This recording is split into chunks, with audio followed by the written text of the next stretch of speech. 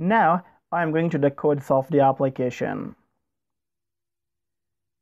As you see, inside the partials folder, I have created a partial view called imp_register.html. And this partial view contains a form whose contents are going to be saved inside the database.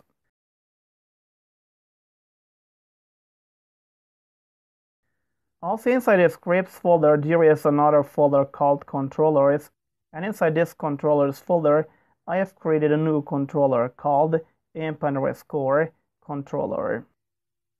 And inside the config.js, I have used that partial view and its appropriate controller that I have created. Inside the controller, I have created an object on this scoop called imp_frame. Now I'm going to add some properties to this object. The full name of the employee, his father's name, his national identity, his email, his designation,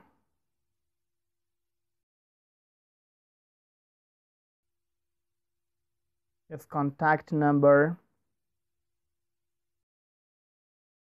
his photo,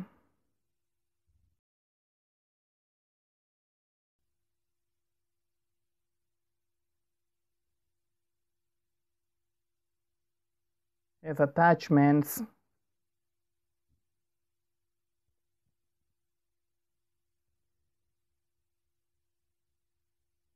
his gender,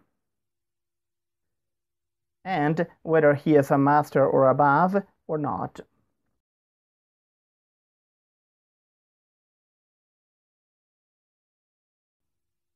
Now I copy this imp_frame object and go to the partial view.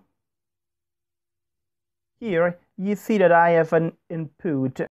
I am going to set its ngModel directive to the full name property of that object.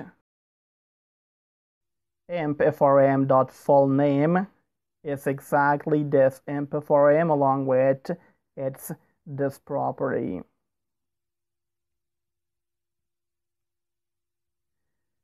Now for this input, I'm going to set its ngModel directive to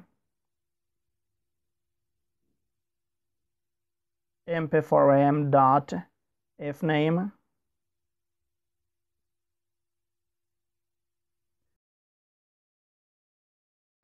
For this component or text field, I'm just going to copy it and paste it here and change it to an ID. Likewise, for this one, I'm going to set its ngModel to imp_frame.email.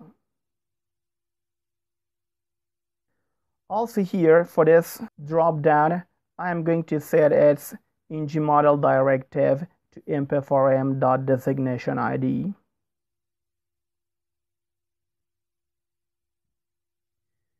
For this component, I'm going to set its ngModel directive to imp_frame.contact.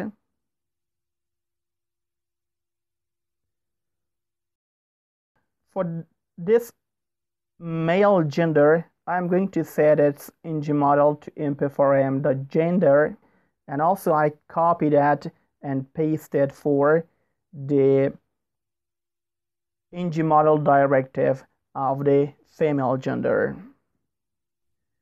Also for the checkbox of whether he is a master or above or not, I'm going to set its ngModel directive to imp_frame.isMaster or above property.